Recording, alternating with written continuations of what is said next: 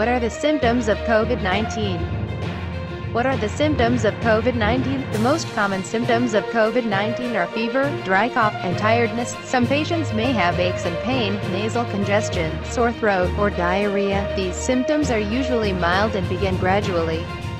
Some people become infected but only have very mild symptoms. Most people, about 80%, recover from the disease without needing hospital treatment. Around 1 out of every 5 people who gets COVID-19 becomes seriously ill and develops difficulty of breathing. Older people, and those with underlying medical problems are at higher risk of developing serious illness. Medical problems like high blood pressure, heart problem, diabetes, cancer, lungs disease are at higher risk of developing serious illness.